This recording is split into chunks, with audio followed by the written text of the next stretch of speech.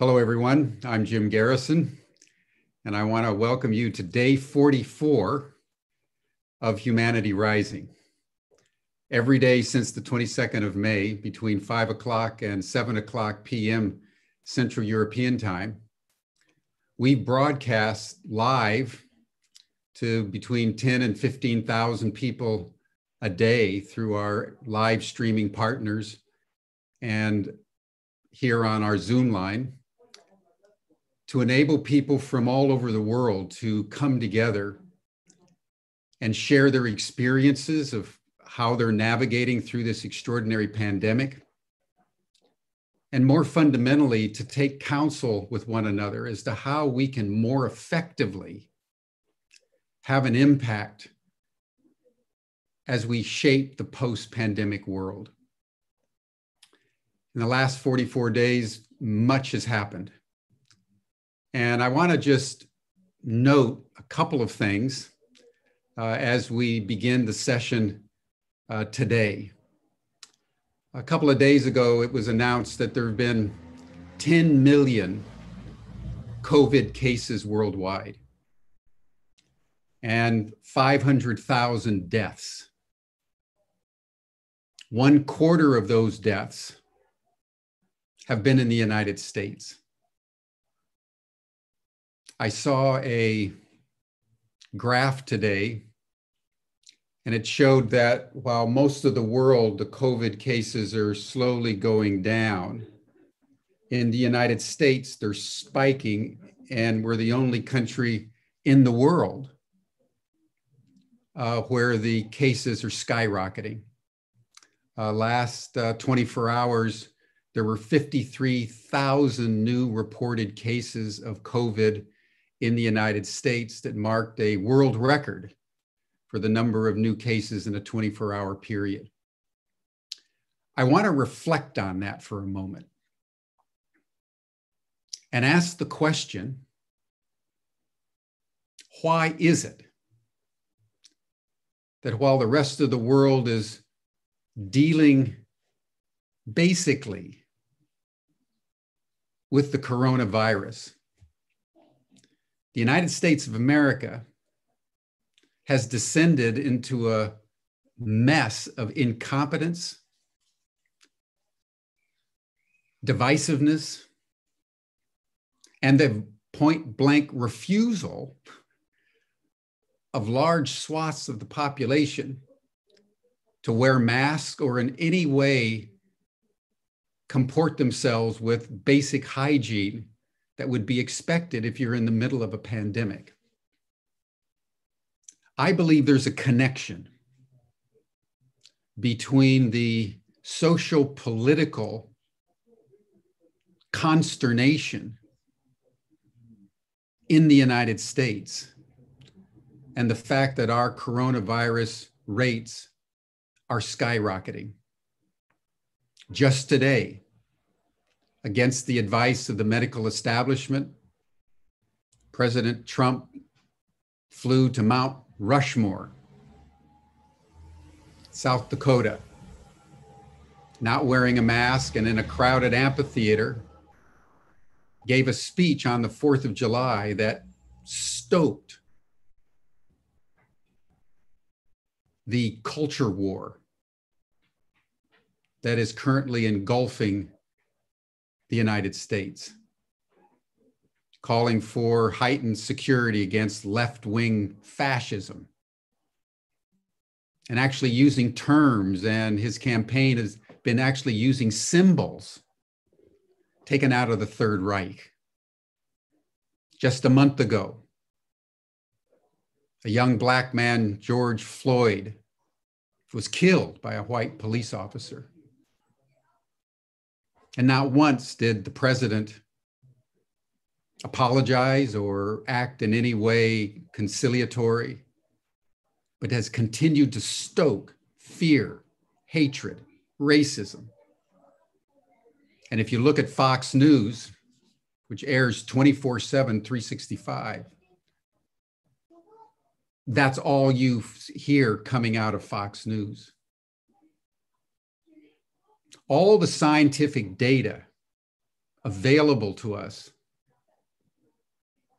indicates incontrovertibly that our environment, how we're feeling, our emotional state affects our immune system.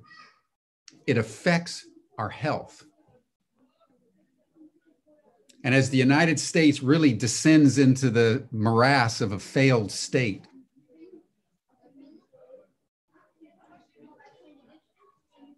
we're unable to cope at even the most basic levels with a pandemic. The country is preoccupied with political division. And therefore, the rates just keep going up and up and up. Now, this is a very important point to ponder. What I've said may not be the whole answer as to why the United States, as an exception to the rest of the world, is increasingly afflicted by this pandemic. But it does bring into very sharp relief the subject that we're going to contemplate now on how we can co-creatively, collaboratively build a culture of love and wisdom. And I wanted to just underscore this point because oftentimes when we see a title like Cultivating a Culture of Love and Wisdom, we think that's kind of idyllic and idealistic, maybe a little woo-woo or new age. But I will tell you from the depth of my being that how we treat one another affects our health. And it's in this spirit that I would like to turn the program now over to David Lorimer, who's the program director of the Scientific Medical Network and the founding chief executive of Character Education Scotland, who's very thoughtfully brought together a panel discussion to lead us today on really a meditation of how we can cultivate increased love and wisdom in our lives and in the culture at large. So David, thank you so much for joining, and I turn the program over to you. Thank you very much indeed, Jim, for those very pertinent remarks for us to consider today in our panel and the situation. And it's the 4th of July today. And one of my slides, it says that what Rabbi Michael Lerner suggests is that it should eventually be Global Interdependence Day, not Independence Day. So I'm going to share my screen and just give a presentation to introduce the, right. So everybody can see that. I can see it seems to be working. So co-creating a culture of love and wisdom. And what I'm going to do here is really give you some more like what the French call grande ligne. One obviously can't cover everything in a short presentation, but just to give you some inspiration and sense of direction as to where we might go with this. Wait a minute. This is the... I think you just have to select your screen or use the arrow keys on your keyboard. Oh, yeah, okay, that's what I was trying to do. Yeah, there we go. It's released itself. This is not anything in particular. It's just a very, very beautiful, tranquil photograph of from China. So this will definitely put your stress levels down if they are in any way elevated. So starting with William Gladstone, British Prime Minister, who said, "We look forward to the time when the power to love will replace the love of power. Then will our world know the blessings of peace. And he was one of the great statesmen of the 19th century, very man of deep faith and extraordinary energy. He was prime minister for 15 years or so of the 19th century. And as I just said a moment ago, Rabbi Michael Lerner suggested that we should rename July the 4th as Global Interdependence Day. So let's say this is the first celebration online here of Global Interdependence Day. And if there's one message that I want to underscore in this presentation is love as a spiritual power. Love as a spiritual power. And so I'm going to go quite quickly through a number of slides here from quite a range of thinkers, but all pointing in the same direction. This is Lewis Mumford, The Transformations of Man. Let's make a basic assumption. The destiny of mankind after its long preparatory period of separation and differentiation is at last to become one.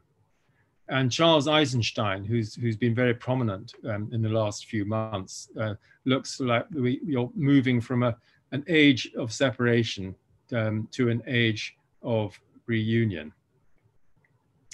And this is really amounts to what we need is a change of world view. And this, to me, is an evolutionary imperative. Oh, and I seem to have, oh yeah, I seem to be clicking down to the left. So Mumford suggests that the principal task today is to create a new self. And we'll seek not to impose, and this is a critical phrase, a mechanical uniformity, and this is one possible outcome from the COVID crisis, but rather to help bring about an organic unity. And so this culture is nourished not only by a new vision of the whole, which includes the planet, but a new vision of self, capable of understanding and cooperating with this whole. And this is a moment of transformation. And what I suggest here is it's really a transformation of worldview that we need. These are my starting points, what I call the principles of the common good. There is one life represented by the energy of life. There is one mind or consciousness. There is one heart represented by love. There is one planet, an ecosystem. There is one health represented by vitality and resilience. And in this sense, the picture I want to convey is that the metaphysics of oneness, which I've just stated with these postulates, if you like, implies an ethic of interconnectedness. And I explain this in my book, Resonant Mind, or originally it was called Hole in One, Hole with a W. Although I'm a golfer, it wasn't a hole in one, H-O-L-E. I've never had a hole in one. And this is, the ethic here is the golden rule. I just want to say a little bit about cycles of civilization, the growth and rise of civilizations and their decay and fall, and implicitly what Jim was talking about at the beginning there, were these signs of disintegration and decay. So if you go back to the 18th century, you've got Gibbon's Decline and Fall of the Roman Empire. Then in about 1825, you've got Hegel's dialectics with his philosophy of history, his book, Philosophy of History. And he built on this, the 18th century idea of progress and enlightenment and evolution. And we don't, however, have a system or cultures which continue to evolve in, as it were, a straight line. Cultures are cyclical. And this is what has been observed by the various thinkers that I list just now. Oswald Spengler, Decline of the West, 1917. Arnold Toynbee, The Study of History in 12 volumes, 1935 to 1960. And I'll come back to this 5% in a moment. Albert Schweitzer, Decay and Restoration of Civilization, Civilization and Ethics. Pitirim Sorokin, who was the first professor of sociology at Harvard as a Russian, and social and cultural dynamics and the crisis of our age. Jean Gebser, The Ever-Present The Ever-Present Origin. Claire Graves, Spiral Dynamics. Fritjof Capra, The Turning Point. William Ophuls, who I've just read recently, and I highly recommend his book, Immoderate Greatness, and Letter to My Grandchildren. I reviewed these in the last issue of my journal. And then Nicholas Hager, who almost nobody knows about, whose book, The Fire and the Stones. And then he also has one called The Rise and Fall of Civilizations. So these are people who've been talking about this cyclical nature of civilization. Now, the reason for putting 5% in here is that Toynbee had this theory of the creative minority, that those who were the creators of the next cycle of civilization or culture and were never more than 5% of the existing culture. And he called these the creative minority. And this has been taken up by others more recently in terms of what's called the cultural creatives. And so the fact that it's only a small number of people who create cultural change should be encouraging, because it means that small numbers of people, as Margaret Mead suggested, are those who can actually bring about significant change. Now, here's Arnold Toynbee, the historian, 1889-1975. And this is rather surprising in some senses. This comes from his book, Experiences. Love, he says, as we know it by direct experience in living creatures on this planet, is also present as a spiritual presence behind the universe. Key sentence, spiritual presence behind the universe. All the mystics tell us this. Love is the only spiritual power that can overcome the self-centeredness that is inherent in being alive. This love that is a form of self-denial is also the only true self-fulfillment.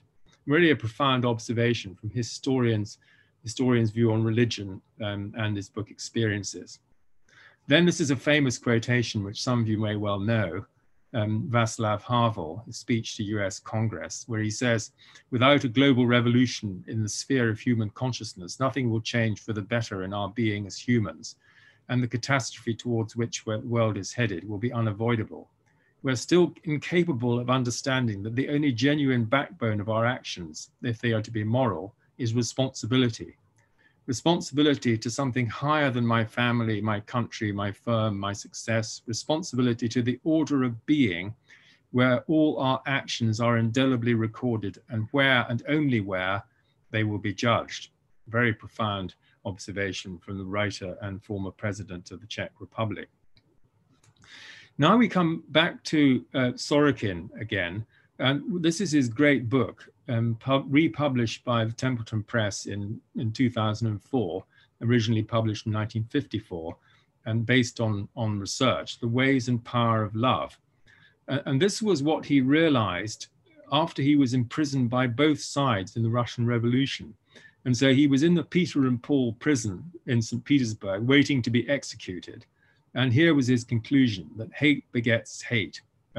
Jim has already said that in relation to the stoking of violence. Violence engenders violence. Hypocrisy is answered by hypocrisy. War generates war, and love creates love. It's very straightforward, really. Unselfish love has enormous creative and therapeutic potentialities, far greater than most people think. I emphasize that, far greater than most people think. Love is a life-giving force necessary for physical, mental, and moral health. And then he analyzes different aspects of love. And so when we think about love, we need to work out at what level we're actually talking. And so he distinguishes between the religious and divine aspect of love, agape, also experiences bliss and joy, satchitananda. Ethical aspect of love as goodness. The ontological aspect of love, ontological relates to being, its unifying and harmonizing capacity. The physical aspect of love, uniting, integrating force. And indeed in French, the word for gravity is attraction, same as attraction.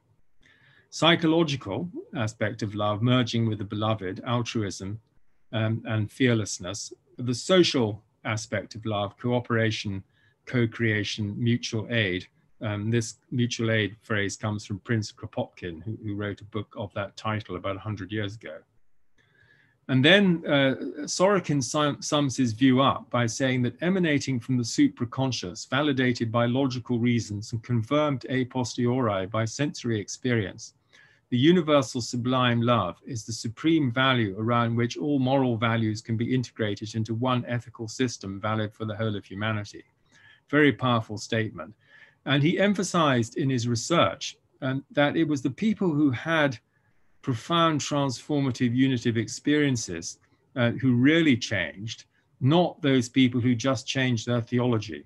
And I'm reminded of an incident which Raymond Moody has in one of his books on near-death experiences, when an evangelical has a near-death experience and they recover and they're asked, well, what did you learn?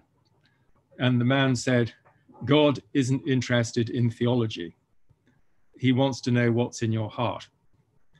Now, I'm introducing a figure here, many of you probably don't know, called Duno, which is his spiritual name. Peter Dunov, a Bulgarian sage who lived from 1864 to 1944. You just need to look into his eyes on the left and you'll see something quite special. I've written books, I've translated his prayers. My book is called Prophet for Our Time. Prophet with P-R-O-P-H-E-T, not P-R-O-F-I-T, Prophet for Our Times, and it's got a foreword by Wayne Dyer. Here we are in the Bulgarian mountains in the 1930s, and this what he's doing here is called paneurythmy, and you can see him in the center doing the gesture for liberation.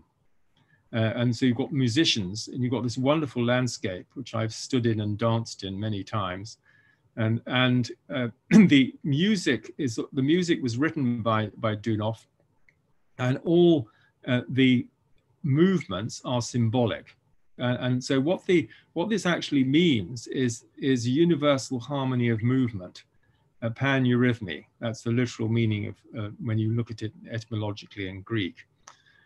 And this is an extraordinary thing to do with others, because the musicians are in the center, and then you dance in couples round the side. And if there are too many of them, then there are 3 or 4 rings. If you look this up on YouTube, you'll see Arila Mountains paneurythmy. It's quite an extraordinary sight.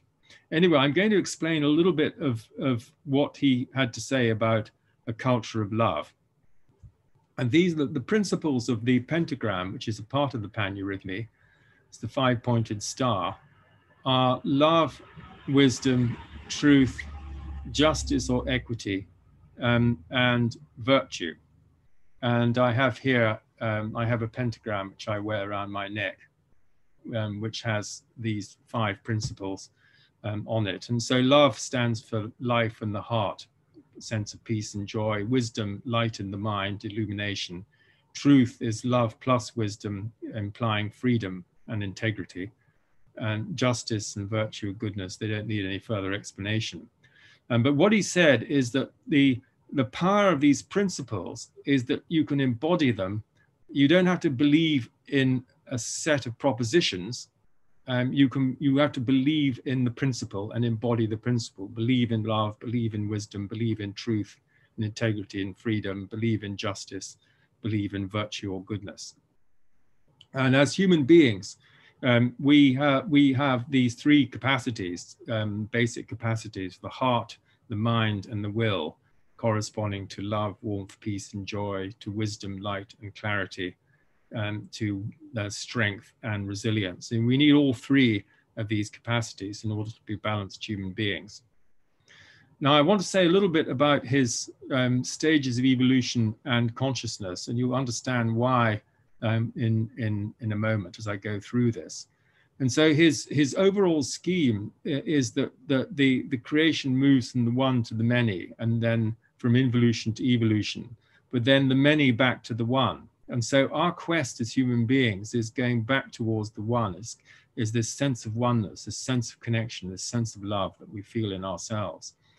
And he explains his scheme is that you firstly have the original collective consciousness, then the development of individual consciousness, then social collective consciousness characterized by solidarity, and then the moment. So we're at a stage of being between these individual and collective, but ultimately, he says, we're moving towards cosmic consciousness, which is the sense of oneness, and therefore oneness with life and oneness with others, and divine consciousness, where the unity is known and felt.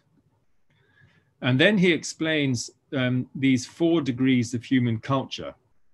And you can see that all of these degrees of human culture are actually present in the current world. So the question is how one proceeds in a downward direction, as it were, away from violence towards law, justice, and ultimately love. So the degree of culture represented by violence is characterized by force, domination, and power. There's plenty of that around. That's the red in the spiral dynamics.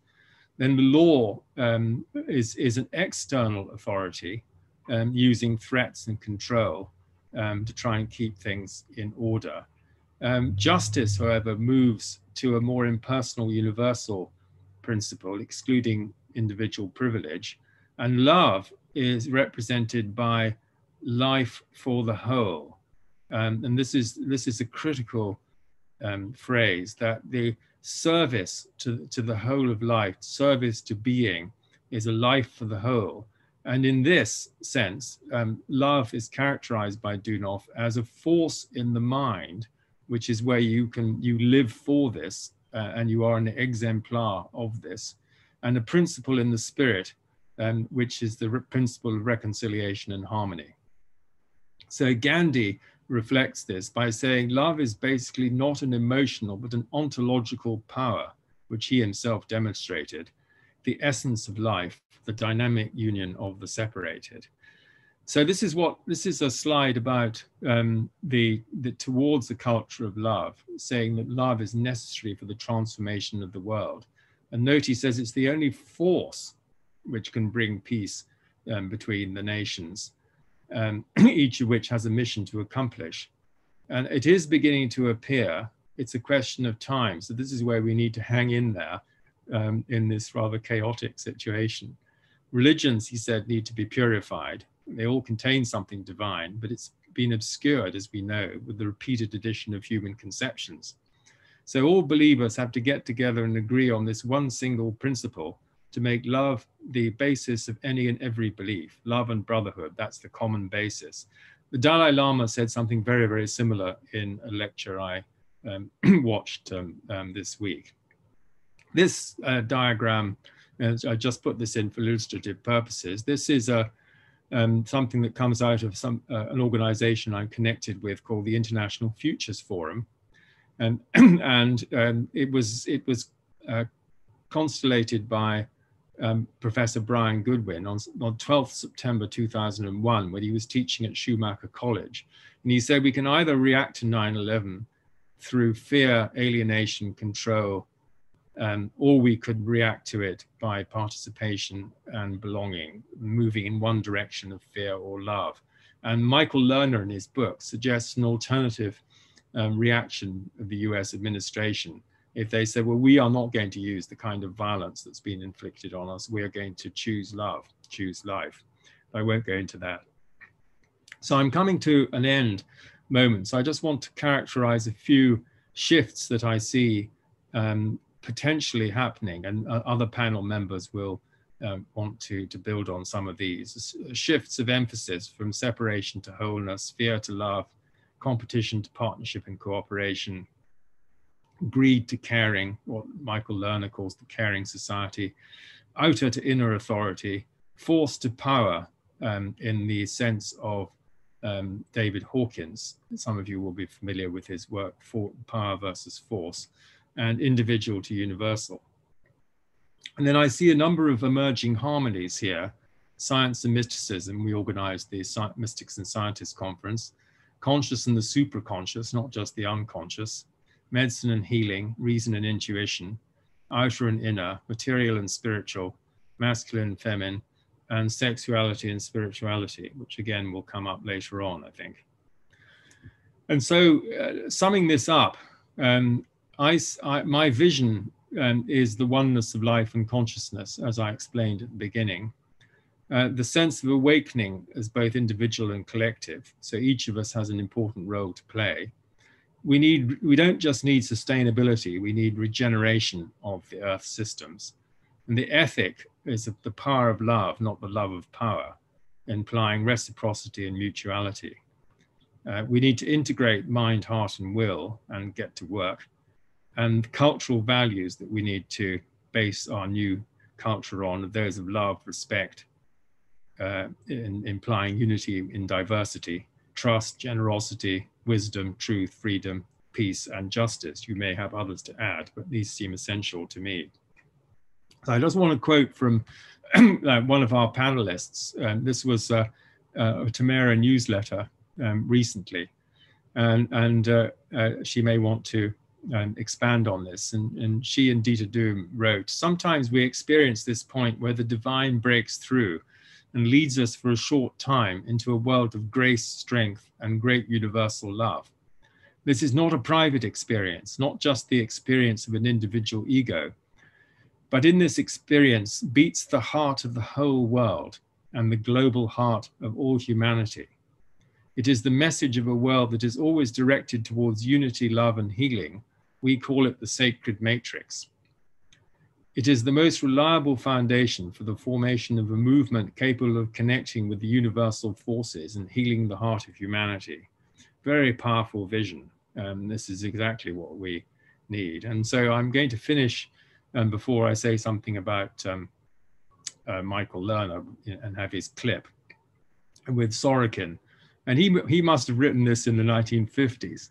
"We have a choice before us, either to continue our predatory policies of individual and tribal selfishness that lead to inevitable doom, or to embark upon the policies of universal solidarity that brings humanity to the aspired for heaven on earth. Well, the choice is still there." And here is another correspondingly beautiful photograph, although it does give a sense of slight precariousness there. You wouldn't want to be tipping around in your boat, otherwise you might find yourself swimming. So resources here, just to put you in the picture: Scientific Medical Network, scimednet.org. We have our webinars. We had one with Michael Lerner recently, and we had one with Andrew Fellows this morning. All our webinars are on mysticsandscientists.org. We got Rian Eisler coming up quite soon, and other well-known people. GalileoCommission.org is our program on philosophy of science, calling for a new science of consciousness. And then we have some of the websites of the panel members: AnaiyaSophia.com, Tamara.org, and Tikkun.org. And Stephen, you'll need to add yours in due course. So this is a slide explaining some of the central ideas of Michael Lerner from his book, Revolutionary Love, which I encourage you to read. Here it is. He talks about a caring society, a love and justice movement, from the globalization of selfishness to the globalization of generosity, prophetic empathy, which we need to develop, and deep respect for everyone, even if we disagree with them, environmental sanity. And significantly, I think for me, he talks about the great deprivation of meaning, love, respect, and connection to a higher purpose. And he mentions that the progressives have made a mistake in only concentrating on the outer needs of people and forgetting about the inner needs. And this is one of the reasons why the people whose interests are not actually served by Donald Trump actually voted for him. As one of them said, "We know he's a jerk, but he's our jerk." So on that note, I will exit my screen share, if I can find how to do that, or maybe Georg can do that for me as an exit. Yeah, thank you very much. And Georg is going to play the clip from Michael Lerner.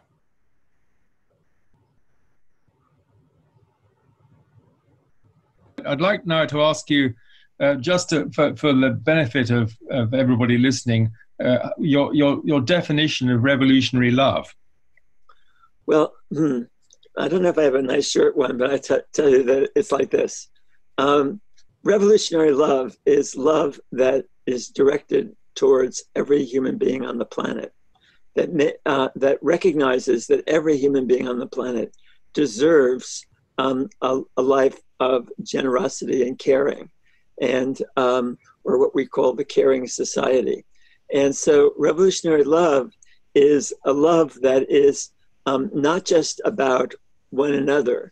And this is, I mentioned, I think privately when we were talking before, that some people, in looking at the title, Revolutionary Love, immediately think, oh, this is some new age guy that is, but I'm not exactly new agey. It's the idea that we have and can care for the well-being of everyone on the planet. And that actually, that's not just because we have big hearts, but because we also have big enough heads to recognize that our well-being depends on the well-being of everyone else on the planet. And that consequently, it is extremely important for us to be involved in creating an economic and political system that enhances our capacity to care for everyone, rather than, as now, we live in an economic and political system that enhances our sense of, oh, it's too big for us, I can't do anything on the large scale. What I need to do is look out for myself and maybe a few people in my life that I care about, but any other level of caring is impossible and totally unrealistic, because everybody knows that everybody on the planet is just out for themselves. Now, I say that's not true, and that in fact, there are huge numbers of people who would love to care for other people and often do. We had an example of that in the 9/11, when the two World Trade buildings were brought down by airplanes allegedly driven by terrorists, and they those two there were lots of people stuck in there, and hundreds and hundreds of people rushed into those buildings to try to save the lives of others. They didn't know these people, and amongst them, 300 of the people who ran into into those buildings actually died in the course of doing that. So tremendous courage, caring for others that they don't know. Well, this kind of caring is also a factor in daily life. When you see somebody in deep trouble, most people respond by trying to help them in some way or other. I'm saying that the capacity to care for people that you don't really know is there in people, but there's a tremendous amount of propaganda that is, it's not just from the media, it's also just from the daily reality of life in capitalist society. You're working in a workplace where all day long, people are looking out for number one. Why? Because that's how it's structured. It's structured so that either yourself or at least your work group is in competition with other work groups in that same place, and definitely with other corporations. So you're there.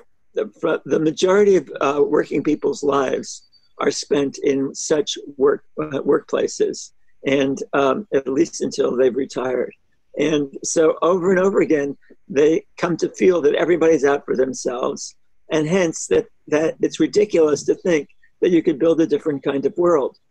Consequently, revolutionary love is not about just making little reforms of the sort that, let's say, even Bernie Sanders or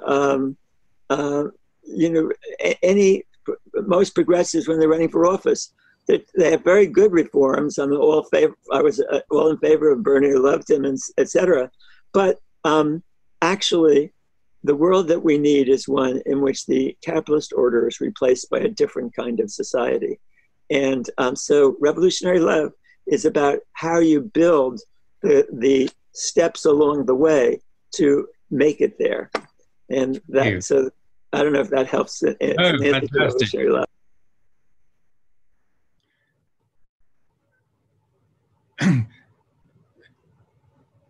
Thank you very much. So that was Rabbi Lerner, And I think the important point he makes is that we have to combine the inner and outer aspects, the inner and outer journeys. It's no use just doing the inner one or just doing the outer one. They have to be combined together. So what I'd like to do now is to bring in some of the panelists, and I'm going to ask Sabine and Martin to come in first.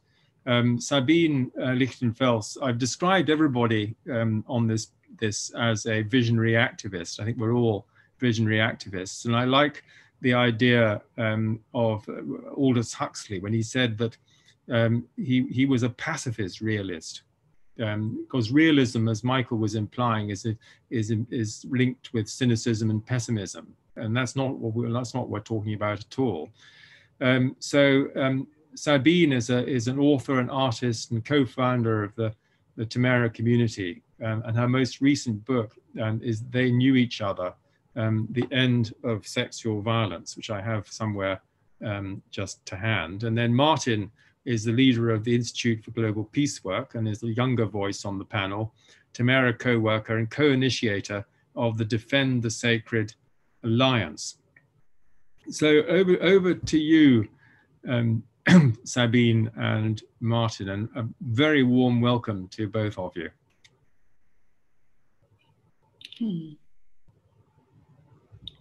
So thank you for welcoming us. This was quite intensive introduction with so many issues where one just could jump into. And to introduce myself, in the name of love, I feel it is really the most important point for us as humanity in the moment, to build universities where we can learn and study what is love about. What is the definition of love? Do we know one? And I have to say, I studied also theology. And in the examen, I was asked, what was the profession of Jesus?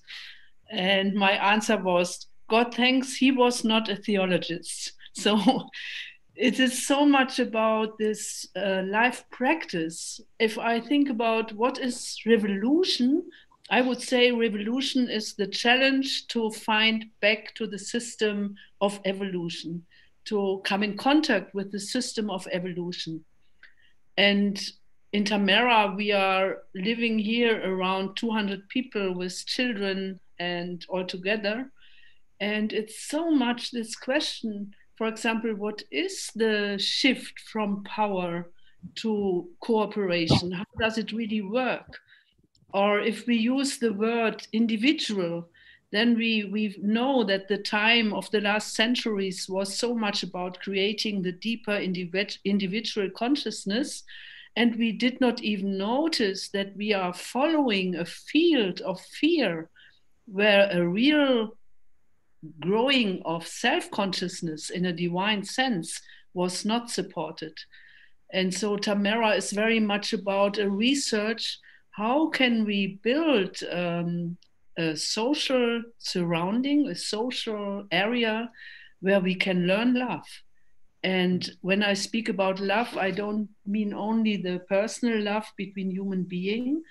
I mean the universal love on all levels, the spiritual love, the social love, the partnership love. And then I think we as human beings called a lot love what is not love. And this is maybe one reason that we were brainwashed in a society sense where suddenly our deepest longing shifts towards violence. And to figure out what is this about?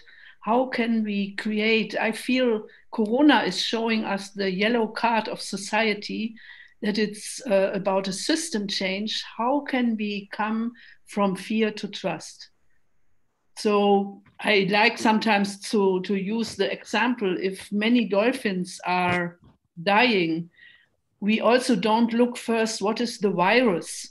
We see, wow, maybe we destroyed the water, where we destroyed the surrounding where they can live in. And I feel a virus is always showing us something where a society or the area where we live in is sick. And we have to figure out what is the core, what is the beginning, why is it like this? And on a spiritual level, I feel it as a message from the universe, which is showing us, humanity, are you ready now to really take your role on this globe where you are called to be? And this is for me creating systems where we are in cooperation with the system what created us. So just in short words, to introduce a bit where I'm coming from, where we are doing our research. And especially now in this moment, we have no guest season. For us in Tamara, the life doesn't change a lot because we are living here together and we are doing our work. But it's really, really very much about the question, how can we survive as humanity? What is really the shift? What system change? We have to figure out that we as humanity can survive. And I feel that the earth and the divine life gives us a lot of answers if we are ready to deeply listen. Yeah, so far from my side. Martin. Yeah, hello everyone.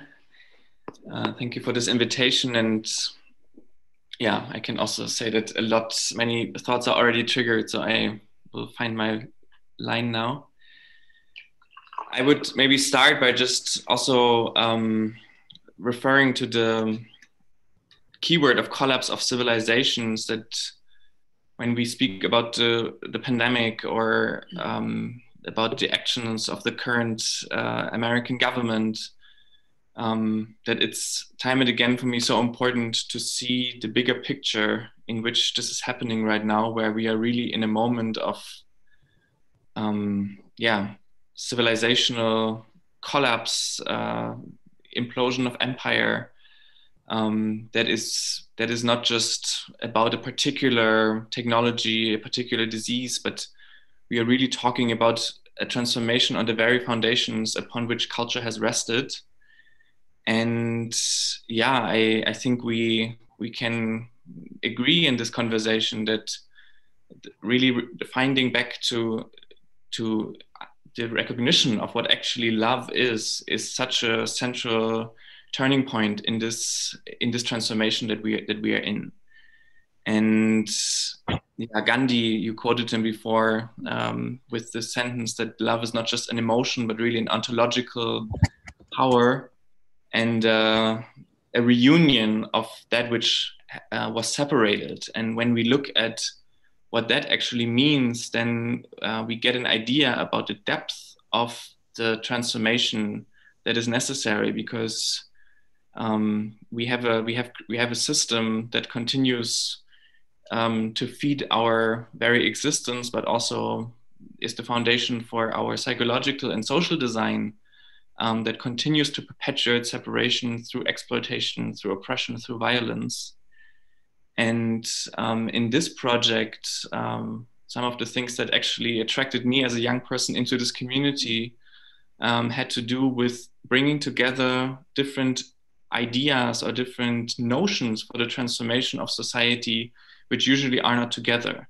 So for example, one sentence of Karl Marx actually, which is quoted often here, is that it is social being which determines consciousness. So when we speak about love, especially in the Western context, it is almost by default that we have such a small idea of it, because we grow up in a society that always throws the individual back to his very own, very narrow private sphere of life. And so there is a systemic level which makes love very often impossible, which is then perceived by individuals as their own personal fault, which actually is much more the result of social,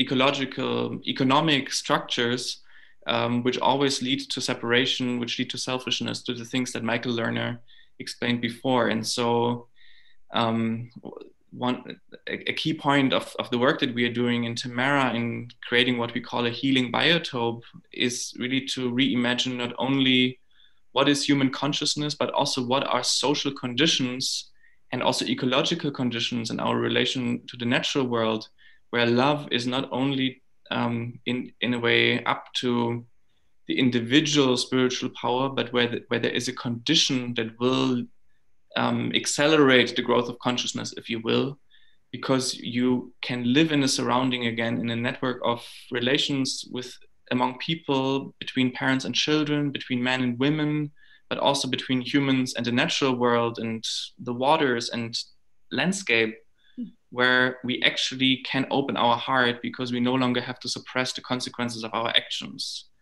And so, yeah, for me, this systemic distinction is a really important one in this conversation, to know that we are on the right level.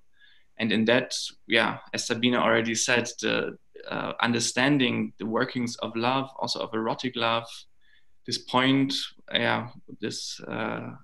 where love can actually flip into its opposite, into hatred, those are key distinctions that I think will be central to whether also a new form of activism, a spiritual activism, can succeed.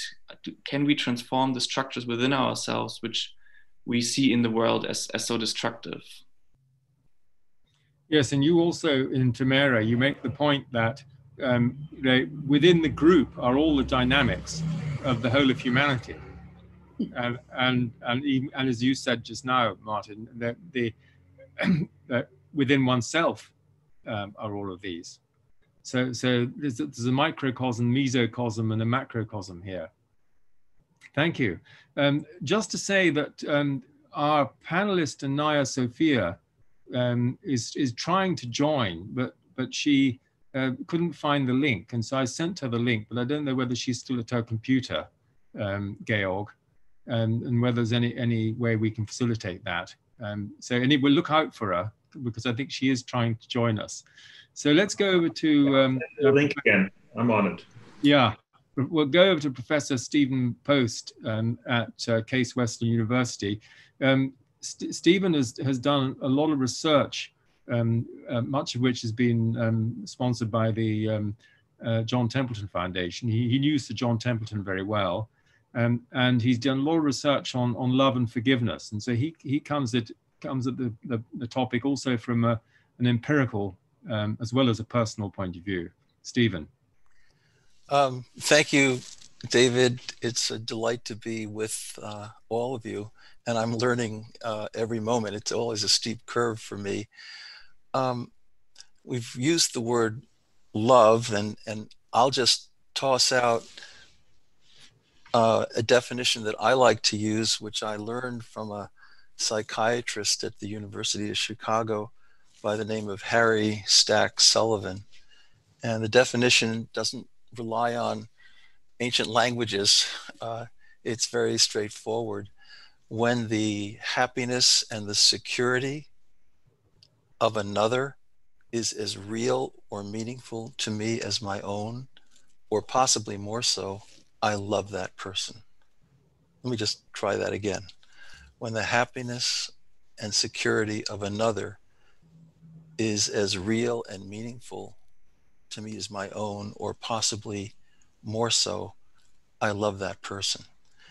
And that holds whether I'm at Starbucks with an old friend who's lost a job and can't make ends meet and just needs someone to really listen and maybe fill in a few gaps, whether I'm looking over the crib of a grandchild, whether I'm thinking about some wonderful physician here in the hospital who just has so much devotion to patients, it seems to hold pretty well. So that's my definition of human love. But then I really want to reaffirm what David said so well, and what everyone has said too, Sabine and everyone has. There is a higher energy of love. I actually met Pitram Sorokin when I was a high schooler in New Hampshire at a Episcopal boys' school at the time, and it was about 1967. He died in 1969, and And for that reason, with Sir John Templeton's help, we did, in fact, republish The Ways and Power of Love, and I wrote a forward to it. And I met his son, who's still alive and lives in Boston, is a physiologist who worked at Boston University for many years. But Sorokin was one who really believed that it wasn't adequate to simply talk about human love, which is important. But he thought there had to be reference to a higher experience, not concept so much as experience. And so I thought I would read just in 5 lines an example of what I'm talking about, because you may think I'm a little crazy to say this, but this is from the great poet W.H. Auden, who hung around Oxford and the coffee shops and the chapels and had a big following in his day. He's sitting on one of the lawns of one of the Oxford colleges with his friends, with 4 friends. And then suddenly he says, I felt myself invaded, interesting metaphor, by a power which, though I consented to it, was irresistible and certainly not mine. For the first time in my life, I knew exactly, because thanks to that power, I was doing it, what it means to love one's neighbor as oneself. I was also certain, though the conversation continued to be perfectly ordinary, that my colleagues were having the same experience. In the case of one of them, I later confirmed this. My personal feelings toward them were unchanged. They were still colleagues, not intimate friends, but I felt their existence as themselves to be of infinite value, and I rejoiced in it. So he's sitting there on the lawn, and he has this experience. Now, Larry Dossey, author of One Mind, would say he was a noticer. He noticed the experience. And I think all of us can benefit by being noticers, if I can use that word. So just a little anecdote, and then I'm going to pipe down. But I was sitting here in this office. I'm actually at Stony Brook University Medical School in New York, having moved from Cleveland and Case about 12 years ago. And that image on the wall there begins the whole culture of this institution. It's the heart of care and the heart of love. And it moves out concentrically into the care of patients and into the culture and into forming what we call circles of trust. And we've really created a culture of love in this hospital, which was really important because we at one point had 700 active COVID cases in our intensive care unit, which took over 5 floors. And I did a lot of counseling of families on Zoom and in the lobby because they couldn't get in to see their patients. Part of my job as a consultant in clinical ethical decisions. But what I want to say is that I was sitting here in my office 5 years ago, and there was a Korean American student who came in. She was a med student in her 2nd year, and she was feeling very alienated from her environment. She was very deeply Christian in her case, and she just didn't get the world here.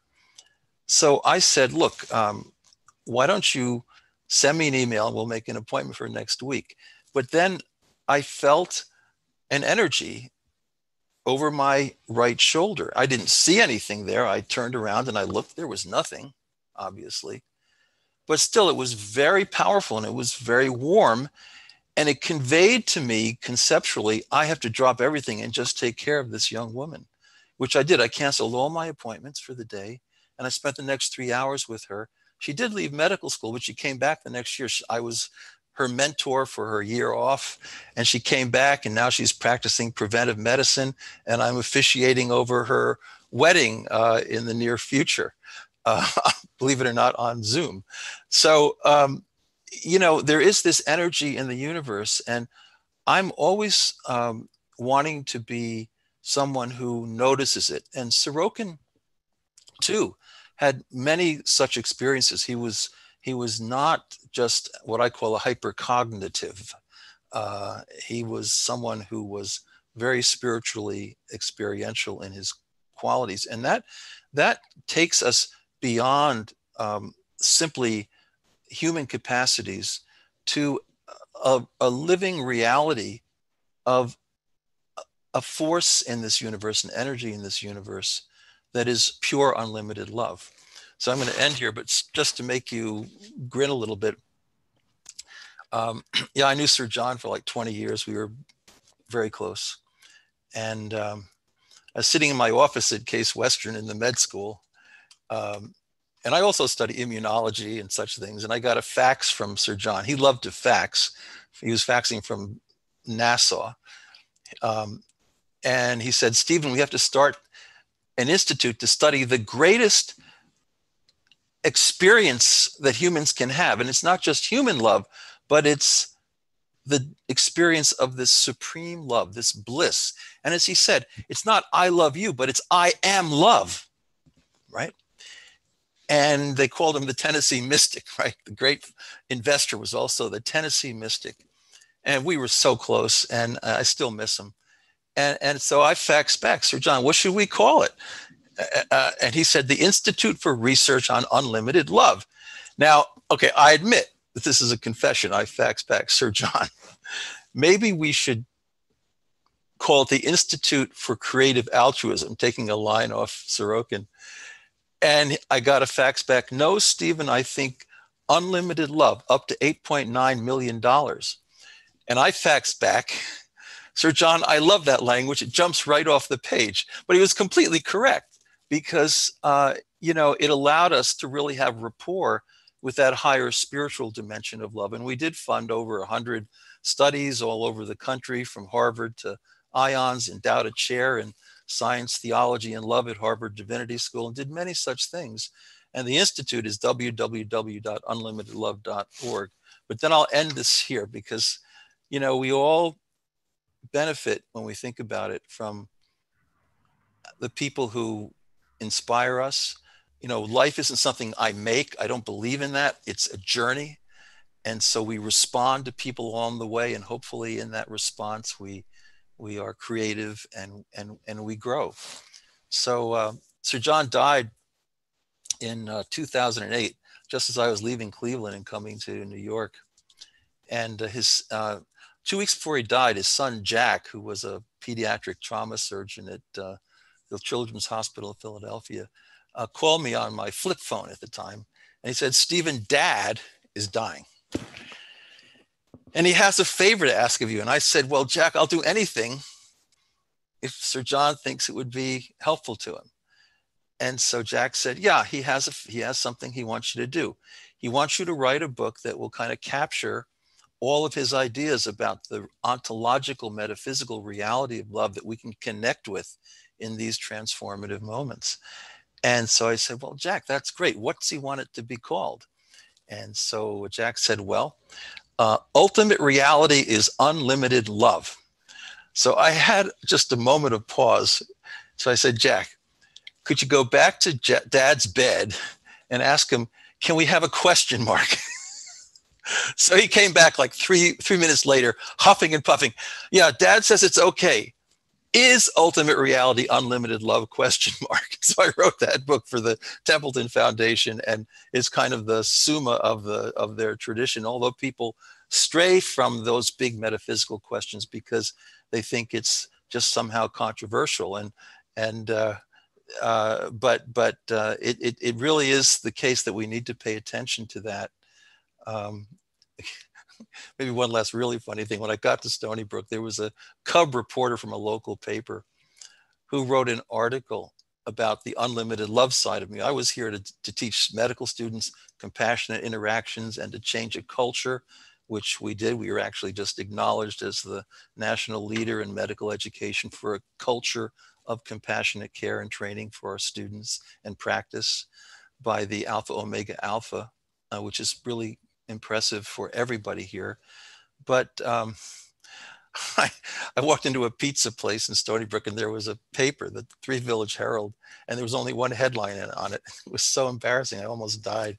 It said, unlimited love comes to Stony Brook. And this cub reporter had interviewed the dean here, who was a pediatric transplant surgeon, and my department chair. And they said, well, we are not sure about that stuff, but we like him for what we're hiring him for. So I rode up the escalator my first day at work, and there was this guy who looked like Mr. Clean. He had big muscles, and he had a rough accent. And he looked down at me, and I said, "Sir, do I know you?" And he said, "Are you Dr. Post?" And I said, "Yes, I am." And he said, "Are you going to save us?" And I said, no, I'm not. It's not my agenda, but I'm glad to be here. And we became very good friends. But sometimes, you have to take difficult moments and you have to expand the canvas. And love really requires that of us. We have to be bold and move ahead. And Sir John was always like that. And we can all be like that. Thank you. Thank you very much indeed, Stephen. A very, very different perspective, but an extremely valuable one.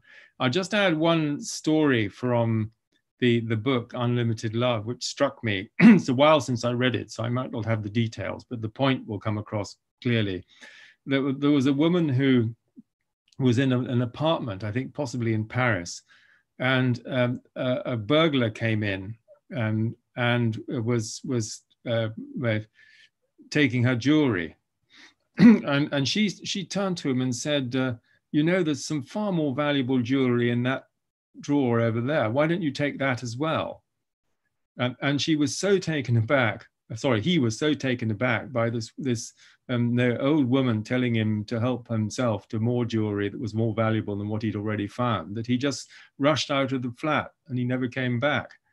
So that there's a disarming quality there as well, which I think that you highlighted there, Stephen, with your recollections of Sir John. Yeah, if you're going to be successful with this, you have to have a certain whimsical quality, because if you're overbearing, people get tired of you very quickly. Yeah, indeed. Can I just ask, Georg, is there any sign of Anaiya? Not really. I've sent her the link several times. No. Okay. Well, we'll have to proceed without her. But just to tell you that the people on the call here, that the reason that I had Anaiya coming, she's a neighbor of mine, so I really should have her mobile, but I'm afraid I don't. And she's just written a very powerful book called Fierce Feminine Rising, and it's about the destructive or the Kali energy, which is transformative, and one of the points she makes is that this is really a download from this energy, and it's incredibly powerful. If you read just the first few sentences, it really blows you away. And then in at the end of each chapter, she has sorrows of the world. And these are some of the outrageous things that we are doing as humans, either to ourselves or to nature or to animals, and which really, just make you think, how can we do this? This really is just appalling. And so there's a activism which is generated from this as well as the spiritual journey. And so this, I think that the theme that I'd like to pursue is how do we combine our inner journey with our outer journey? How do we transform ourselves from within, but also how do we help transform the systems? And that means getting together in order to do this. And I'd like to see if I can take some questions from the chat box. But what I'm seeing at the moment is quite a lot of comments, but no questions as yet. Would Martin and Sabine, would you like to come back at all on what Stephen's been sharing, or add something of your own?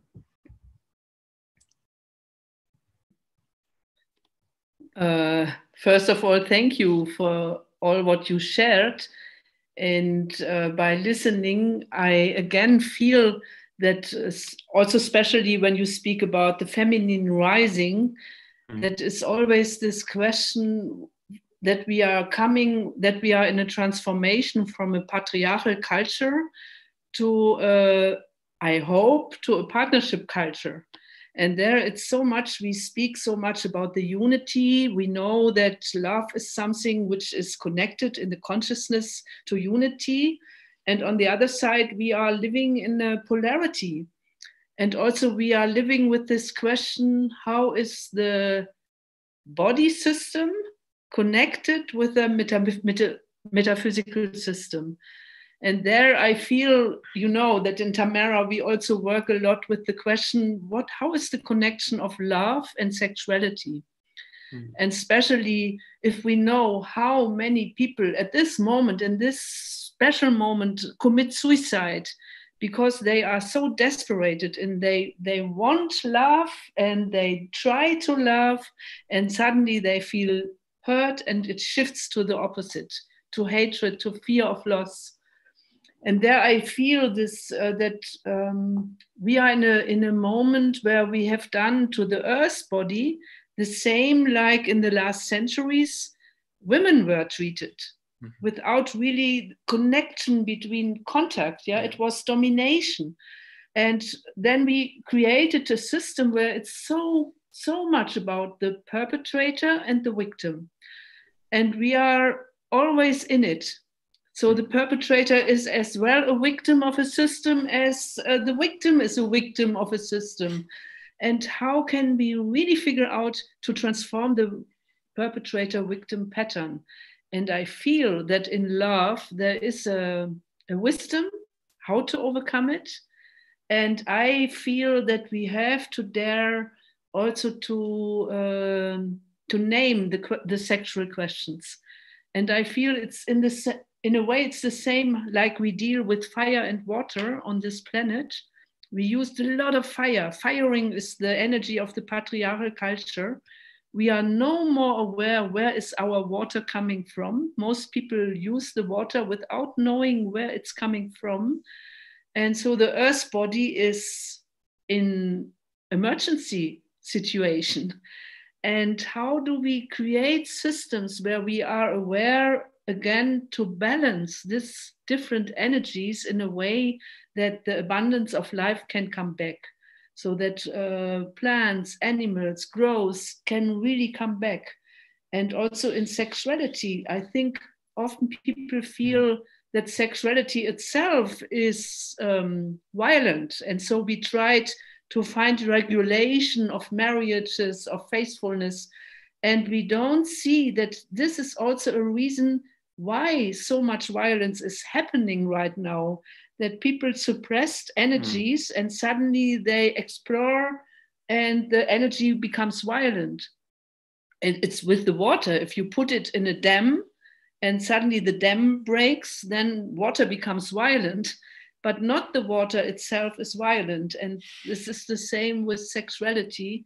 So I feel when we are speaking about love, it's so important to figure out our relation to matter, our relation to the body system as a conscious system, and to our metaphysical connection to the universe. And there it's so much about purifying religion also. I think it was mentioned, because religion was misused. And so we are not anymore connected to the source where we feel this is real divine power.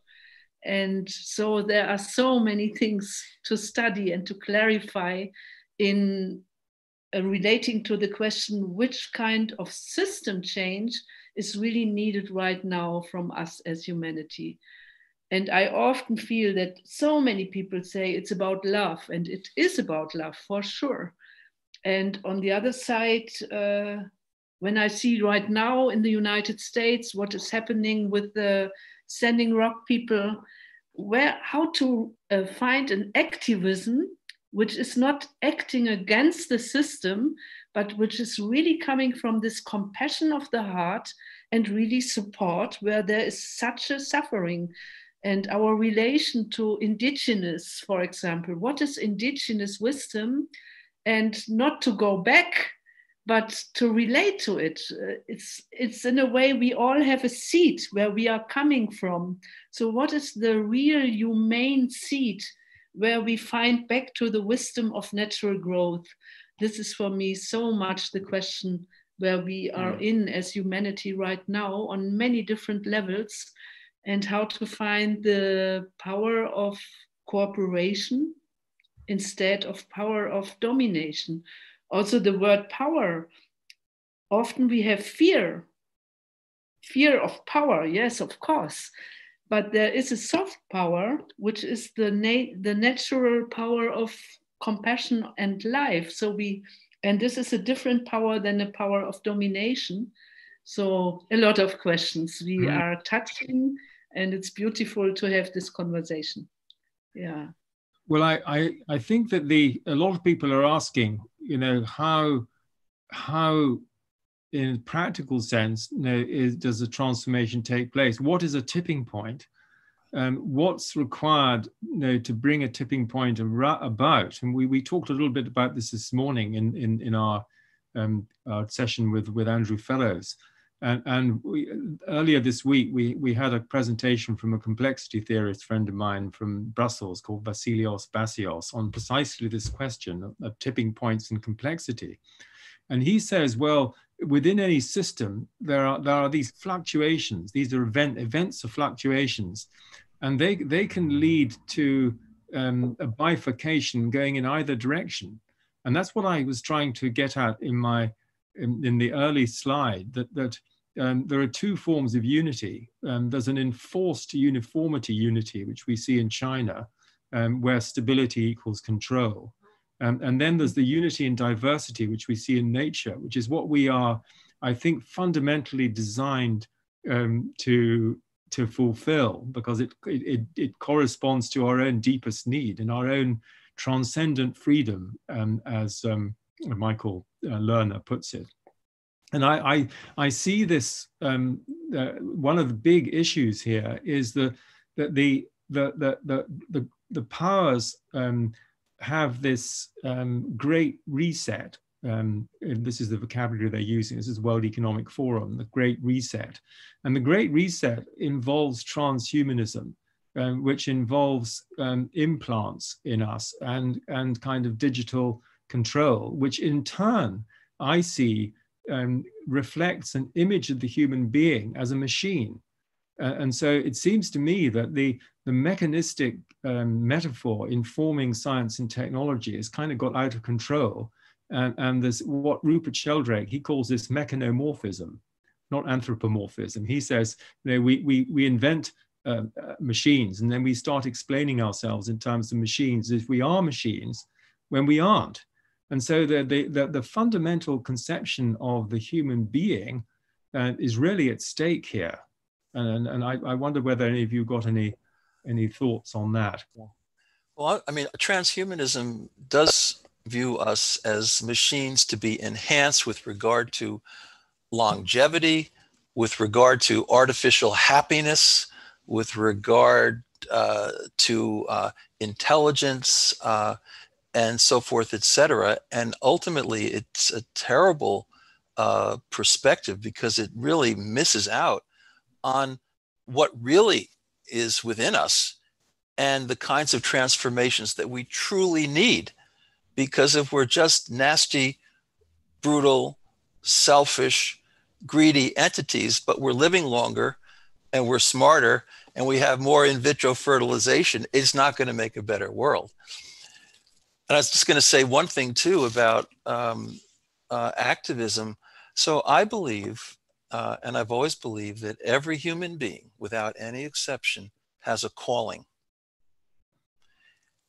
You can think about calling in a spiritual way. You can think about it epigenetically. You can think about it in lots of different ways. But there's something that we can get in touch with within ourselves and have the confidence to follow it. So like in my case, I was an immunologist at Penn. I quit, went to the University of Chicago Divinity School to study with Mircea Eliade, Joseph Campbell, Csikszentmihalyi, people like that. And I studied world religions and love, and did it with psychological, scientific underpinnings. But then I went right over to the medical school, and I've been in med schools in Chicago, Michigan, Case Western here, all these years, 35 years, only because I wanted to be an activist. And I've come into these environments, and sometimes I've gotten a little bit of a jaded look you know. But in the end, it's been beautiful, because I've felt always guided, and it's always been a kind of a divine journey, even though, you know, I don't speak like this with all the people around me, obviously, or I'd probably not last terribly long. But everybody has a calling. And if everybody follows their love calling, I mean, in the Upanishads, our purpose is to be agents of perfect, pure love in freedom and in creativity. That's it. That's why we're here. We can all do that. And if we all just make that our priority and don't get diverted, because it's easy to get diverted, you know, a little more money over here, a little more prestige over there, whatever it might be. Just don't get diverted. Stick with it. If we all do that, the tipping point will come. Thank you very much, Stephen. We have a question here from Veronica, and there's other questions I'll bring in a moment. How does Martin feel about the topics we're discussing? I want to teach my grandson how to embrace his future and live differently from me and us, the old generation. Martin. Yeah, well, that's also a broad question, because so much is being touched, but maybe I just continue weaving on this line also with what was mentioned about and maybe bring in your own experience of how you got to Tamara, and you you sort of thought, well, what's the point of going to university when I could go to the University of Life, as it were? Okay, well, that's another thing again. Well, yeah, I mean, I as a young person growing up in this Western society, I as a teenager really had this existential crisis, I can say, of understanding more and more what kind of system is governing the world, and also what is, in a way, what is the future that I was supposed to fulfill a role in. And I was really questioning everything and was thrown into depression and had this whole crisis of meaning. And yeah, it's interesting because David, maybe then I can also fit my own story back into the thread, because you were speaking about these different principles of unification and unity in diversity, because I felt as a young person such a strong need for political change and for addressing all these terrible systems of power, especially capitalism and right-wing fascism. And at the same time, I realized that being in activist groups, there was talk about a different world, but there was very little felt experience. And so what really drew me to study at Tamara was that there was and there still is a strong vision for system change, and the consciousness and also the practice that this system change will really rely on a different human experience, where that inner foundation in consciousness for why we create systems of exploitation and all of this on the outer, where this is actually transformed in a way that we will naturally want to create a world that is based on sharing, on love. Because we can also ask ourselves, where does capitalism really originate, if not in an inner mindset, a state of consciousness that is based on scarcity, on fear, on the constant need of not having enough.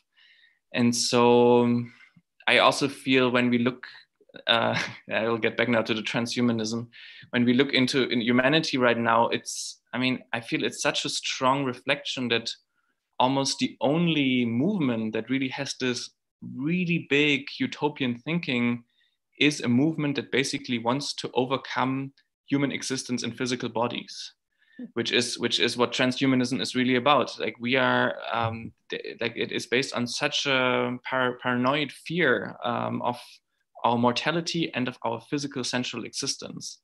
And so for me, this is really a reflection of what Sabine spoke earlier about this broken relationship with our own central erotic selves, which is then reflected in our broken relationship with the earth around us. And so we are at a very critical point now, because from that mindset, we have destroyed the capacity of the natural world, of the earth, to support human life in a way that human survival is really on the edge now, and constantly the transhumanist movement tells us we can create new technologies to resolve the problems that former technology has created.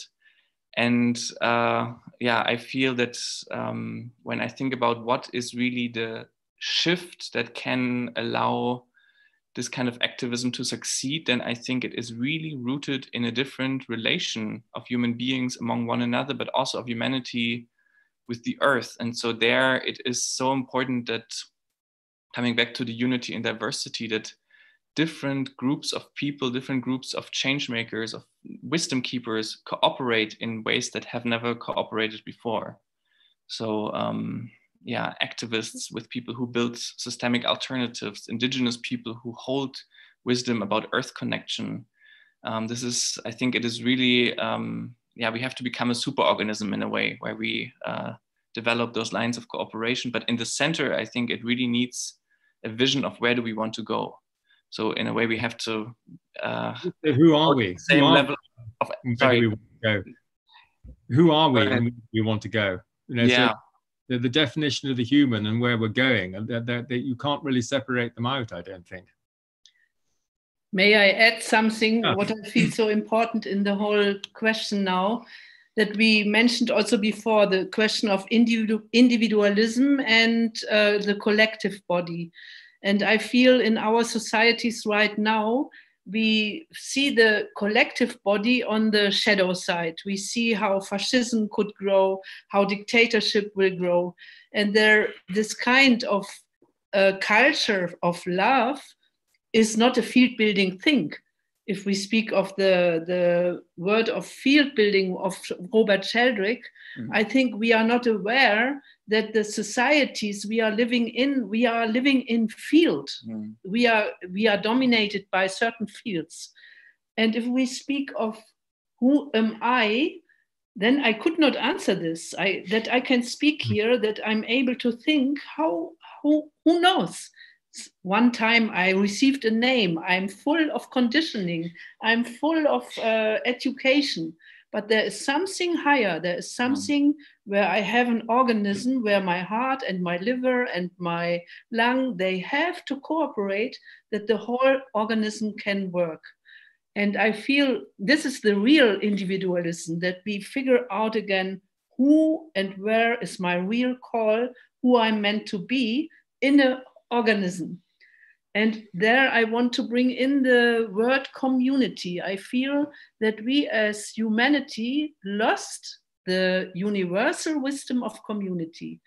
And there is so much criminality. There is so much of this kind of hypnosis of fear, because there are power systems, imperialistic systems, but the communities of trust as an organism in a bigger organism doesn't really exist anymore. And there I feel it's so much about healing what is real tribal wisdom.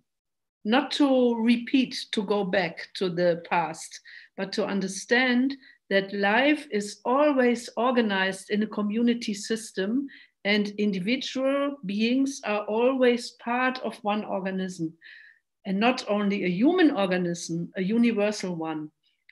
And I think this is what also bring people here to study, to relate on the technological, ecological, social question, to create this kinds of system where we can live healthy again in cooperation with the whole.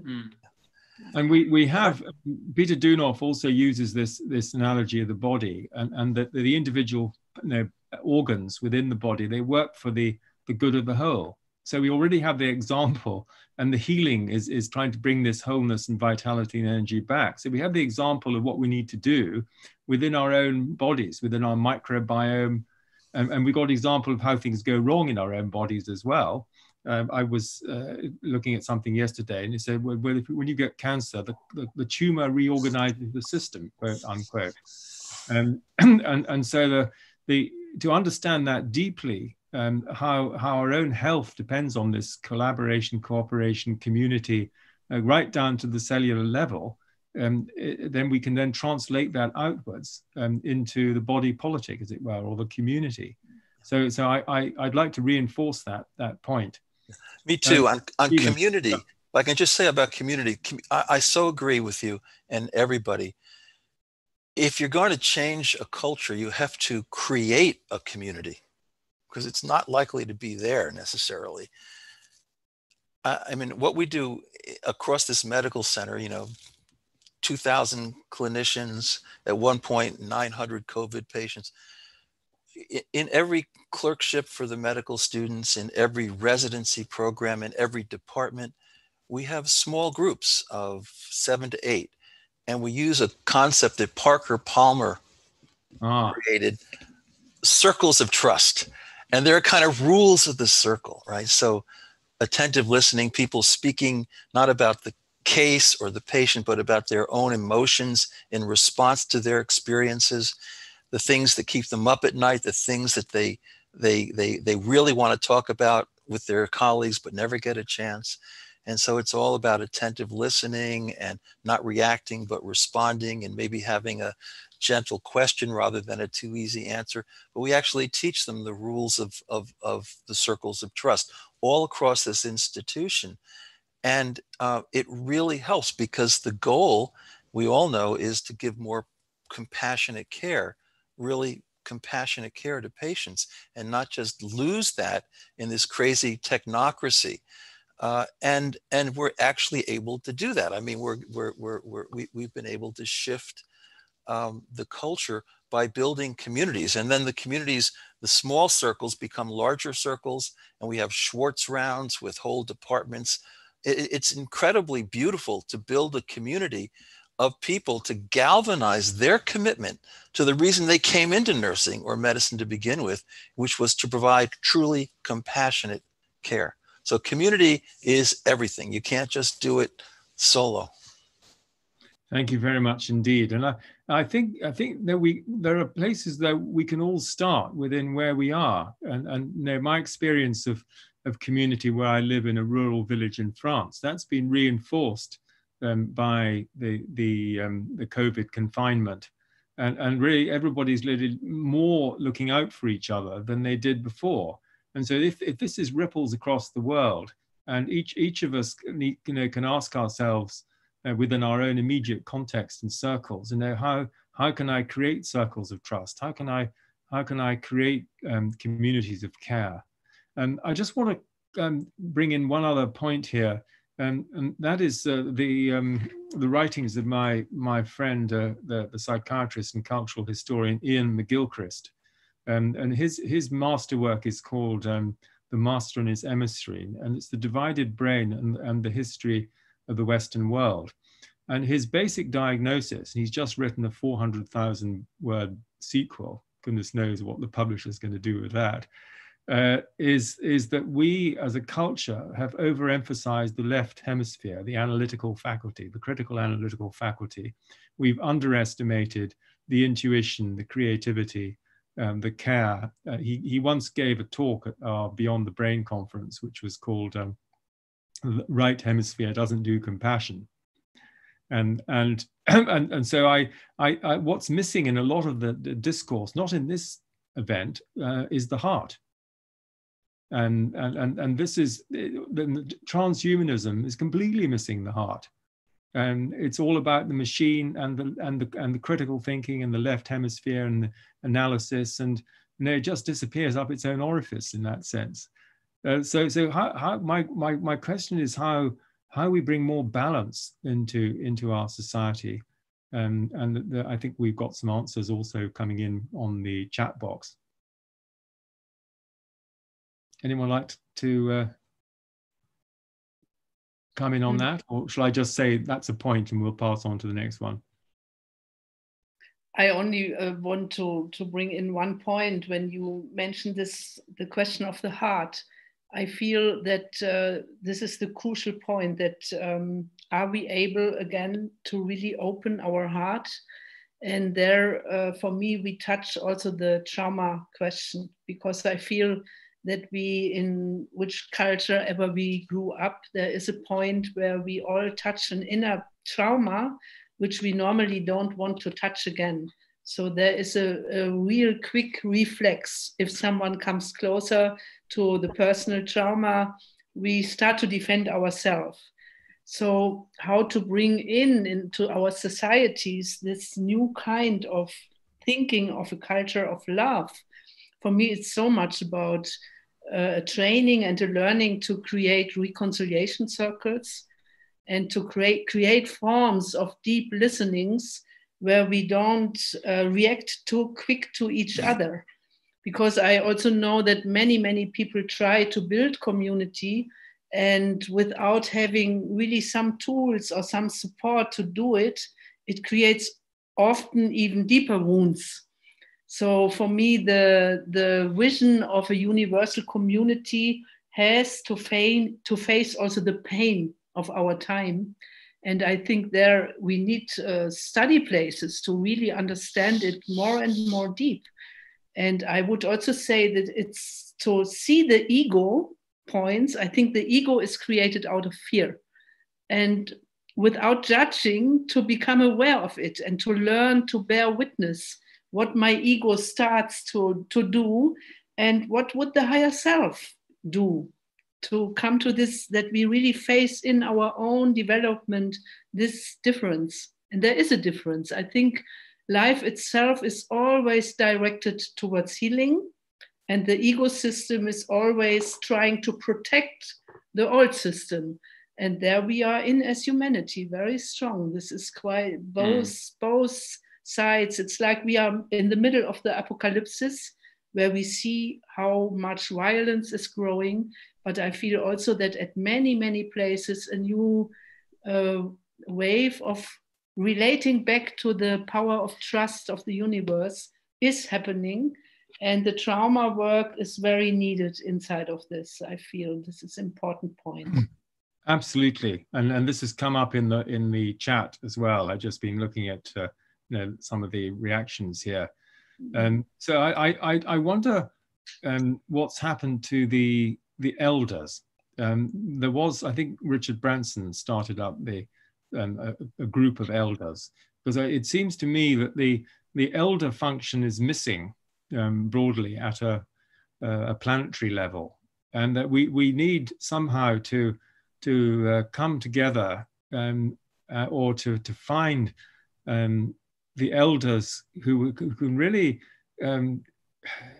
give us that wisdom and compassion and exemplify that, that can help shift the field in some way. And I think what the Dalai Lama is been saying recently is absolutely spot on. And on Monday it's his 85th birthday, and there is a further celebration I think going to be happening. And he's also going to be talking about his old friend David Bohm. And then this film Infinite Potential has just come out very recently. And so a lot of people are saying, well, what can we do collectively? How can we come together? Obviously, this initiative, Jim, is an amazing contribution to this very process of coming together and in conversation and talking and seeing what we can learn from each other, and then what we can take away to take forward. And you and Tamara, for instance, I know you're actually living this and this experiment, this healing biotope. And so you're a microcosm of what the possibilities are for developing, creative and healing forms of community. So I asked the question about elders. Anybody got any thoughts on that? Well, one thing I'd say is that in our modern industrial societies, young folks don't go to their grandparents so much for wisdom. They go to the latest software. And everything is about transmission. Every quality, gratitude, kindness, forgiveness, generosity, all these things are a matter of generativity, of passing the torch from one generation to another. It's all role modeling and being there. I was at a restaurant in New York with a buddy of mine named Nick Dungan at a French restaurant, and we saw a 3-generational family at the table next to us. There was grandma and grandpa, and there were the parents, and then there were the two kids, maybe 5 and 6 years old, completely locked in to their iPads. And as this conversation went on, they were totally in a different world. They were in exile. And so that flow that goes on was very much interrupted. And I think that's a huge problem. So I like these programs like Screenagers, like Screens and Teens, and the American Academy of Pediatrics, and the whole NIH having an entire 3-day meeting on how we can manage to recreate community and these kinds of character strengths in a world that is so technologically dominated. Indeed, and I run a program called Inspiring Purpose, and I'm just putting the link in there. Inspiringpurpose.org. It's been suspended, obviously, in schools because of the problems we've been having. But what I was struck that what we do is we have a poster template where people think about their qualities, their strengths, and what they need to work on. Then they think about someone who inspires them, and then they think about the future. How do we create a sustainable world? How do we become planetary citizens? So they answer all these questions in a structured way. And at a certain point, before this went into the formats we've been using, we enabled children to choose family members, and quite a lot of them chose grandparents.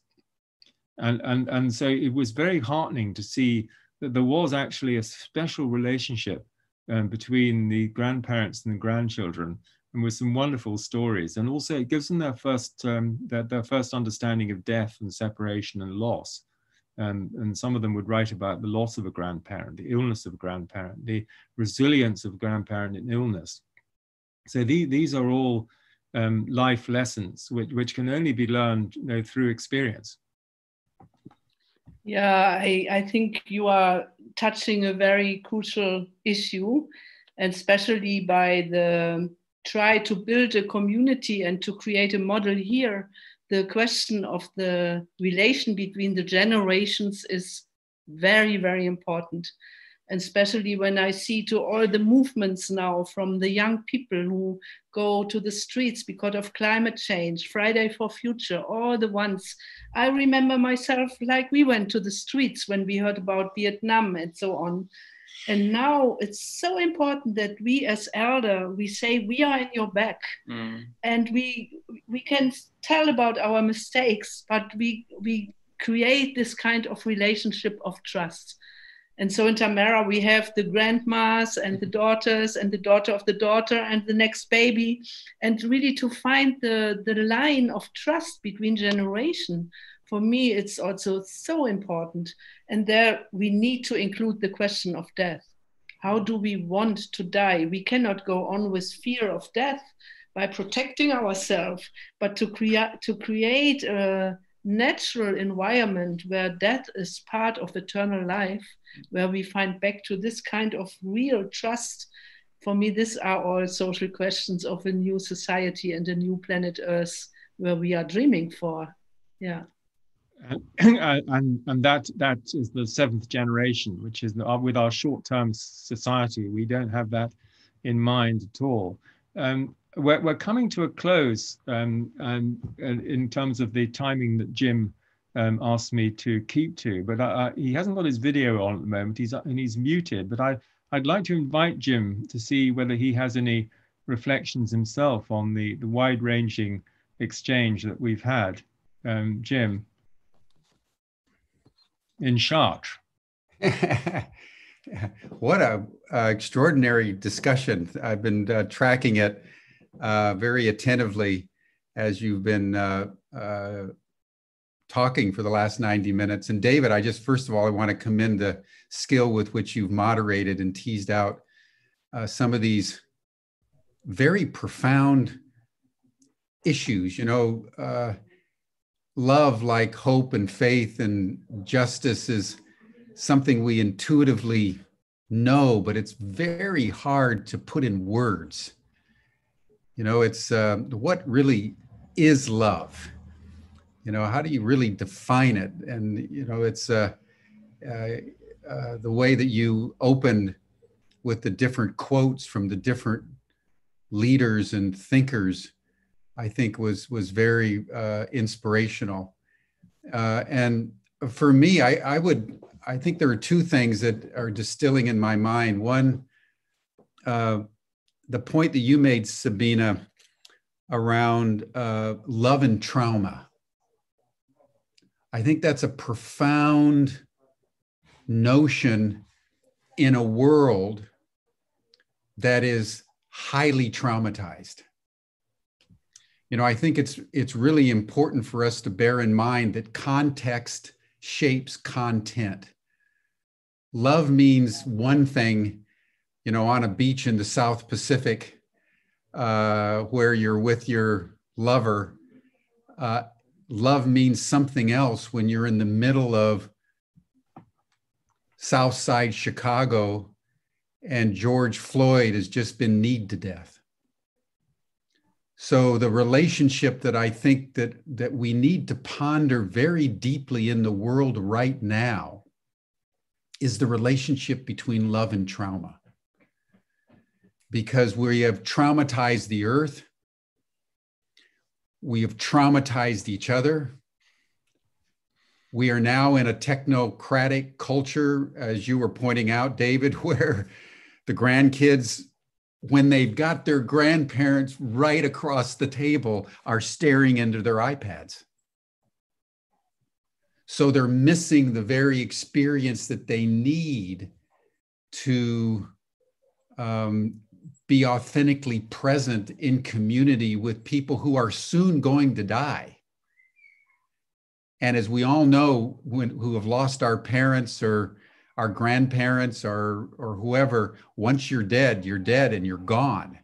And you've got nothing but memory and possibly regrets that you didn't spend more time because you were too involved with playing some video game on your iPhone. So I think, you know, it's almost worth another session on this relationship between love and trauma. Because as Thomas Hubel and others have pointed out, we're in the grip of transgenerational trauma, the accumulated trauma of generations that, again, as Sabina was pointing out, distorts our very sexuality. And I want to, that was the second point I wanted to just underscore, and just to remind everybody that Plato, in his masterwork on love, the Symposium, you know, the ancient Greeks had multiple words for love. And the word that Plato chose for his Symposium, for his ultimate definition of love, was eros. Because he understood that at its root, love is sexual, love is erotic, love is physical, love is what binds us to each other in the urge of not only passion, but procreation. Because it's that love, that erotica, that allows nature and life to continue on in the universal formation of things. And I think that the point that Plato makes in the Symposium is worth contemplating today, and particularly in a world of trauma, is that when you understand the relationship between eros and love, you end up with an adoration of beauty. And in Plato's notion, love is a great, what he calls mediatrix. Love is that which binds all of life together and brings us into higher and higher imaginal realms until we understand that the whole universe is a beautiful ornament, a great song. So just like we should contemplate the relationship between love and trauma, I think we also need to contemplate the relationship between love and beauty. because that great kind of complexio oppositorum, as Jung would put it, is, I think, for me, the kind of a great dialectic of love that we live each day of our lives in the grip of. And so I've been inspired by this this session, and we may have enough time left for each of you to just give a 1-minute final word. I'd love each of you, having had this discussion, in a minute, what is love? What should we I'm going to offer something. Sure. I have a favorite quote, Eleanor Roosevelt. The future belongs to those who believe in the beauty of their dreams. And, you know, I think that's really important. And our dream is love. But when we pursue love, I have another favorite quote from Reinhold Niebuhr, metaphorically stated, the children of light must have the cunning of the children of darkness, but none of their malice. There's going to be a lot of things that will try to trip you up. There's sharks in the water. There's evil in the universe. And so you have to be careful. I just want to say also, anybody who wants to email me, if I can say this, go right ahead. Just post at stephengpost.com with a PH. Be happy to carry on the conversation. Thank you. Those are great quotes. Great quotes. Thank you. Sabine and Martin. So what is love? I will also bring a quote, which is one from Rudolf Steiner, actually, the founder of anthroposophic science, who said that love is the experience of the other in one's own soul. And so that is, for me, a very beautiful way of putting this experience of interdependence that we experience through this process of really recognizing, and we often like to say seeing, the other. And yeah, that for me it is really also a matter of what kind of spaces do we live in. And so yeah, love is the experience of the other in one's own soul. Beautiful. Beautiful.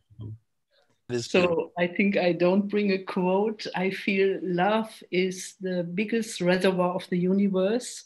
I think it's in the center of the universe, and it's conducting our life in a way that we can awaken to. So I feel I am love is a beautiful sentence, and it's conducting the miracle that I can say I am. So, and there where we become conscious of this, there cannot be war. Where there is love, there cannot be war. So this is coming now to my mind. Thank you. The love for me is the essence of life. It's the energy of life itself. And Peter Dunoff, he says when we are saying the grace before we eat, the love of God brings fullness and abundance of life. So it's this fullness and abundance of life that I'm also feeling in our discussion. And I'd like to say, just on a more general point, is the way that we frame things is often in terms of problems and solutions. You know, we see a problem and how can we solve that problem, or issues and challenges, how can we address these issues and challenges? But life is more than that. Life has to be lived rather than solved. We are in the midst of it. We are in the midst of this immensity. We're in the midst of this process, in the midst of polarity. We are part of this, and it is part of us. And so these are all questions. So we're living the questions, as Rilke said, rather than coming up short for easy answers. There are no easy answers. The dialogue is in exploring possibilities and seeing what possibilities we ourselves can help co-create.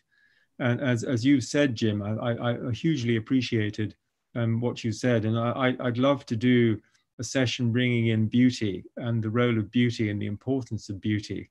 And there's lots of other themes that we might go into. And so I'd like to thank all of you for being part of this. I'm very sorry that for technical reasons, Anaiya Sophia was not able to join us. Maybe we can include her in something on beauty at a later stage. And thank you all for your comments in the chat box, everybody who's been here from around the world. And those who've been live streaming, thank you for tuning in. And those of you who are looking at this as a recording, later stage, time lapsed, thank you also. And I hope that the reflections that we have been exchanging will give you some nourishment. And I'm reminded of a local museum. I went to see a museum of well, the great Cathar called Déodat Rocher, and he was in communication with the great French mystic Simon Weil. And in a letter written in 1942, Simon Weil said that nowadays we find that our institutions and cultures offer us what she called une nourriture spirituelle insuffisante, a spiritual nourishment which is insufficient to our needs. Love is that spiritual nourishment that we can give each other in these circles of trust. So each of us has a circle of influence of people that we interact with on a daily basis or in our communications. So each of us has a role to play in this process. We can't do everything at once, but as Mother Teresa said, each of us can do something beautiful for God, something beautiful for love. So perhaps we can leave it there and greet each other from around the world. Jim, thank you very much for organizing this for us. Georg, thank you very much for keeping the show on the road. And thank you all for joining us. Thank you so much, David. Really appreciate that, and consider that a yes. I would love to be in touch with you about another session about love and beauty, and maybe love and trauma.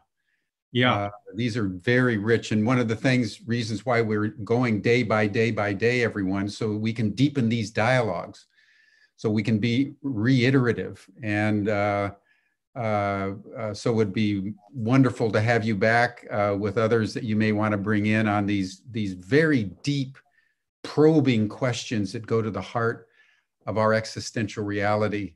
And Sabine and Martin, it's always good to see you. I love Tamara. I talk about Tamara whenever I can. It's one of the great light communities on planet Earth. And so I just want to salute you. I mean, we could do a whole session just where you present Tamara as one of the real oases in a pretty traumatized desert out there. So thank you. And Martin and I should be in conversation. And Stephen, very good to meet you. You've done such extraordinarily deep work with Templeton and elsewhere. This has been a profound discourse on some of the deepest issues challenging humanity. What is love? And how do we build through love circles of trust and communities of deep caring? Tomorrow we're going to South Africa with Linda Tucker, who's the great lion woman who has been for many years the great protector of the white lions. And July 5th is a very special astrological day in relationship to the ancient Egyptian understanding of the white lions, the deep mythological assertion that the destiny of the white lions and the destiny of the human race are intertwined. And Linda came into the white lions when there was just a handful left and they were facing extinction. And she understood that she needed to protect those white lions because they were essential to the revitalization of humanity. So tomorrow we're going to hear from Linda and what she's doing with the White Lions. It's, if you haven't heard Linda Tucker, she's a very powerful presence and articulator of some very deep truths with which we need to grapple. So thank you, everyone. Love this panel today. And we'll see you again tomorrow, same time, same station, 5 o'clock to 7 o'clock p.m. Central European Time on Zoom. Bye, everyone. Bye, everyone.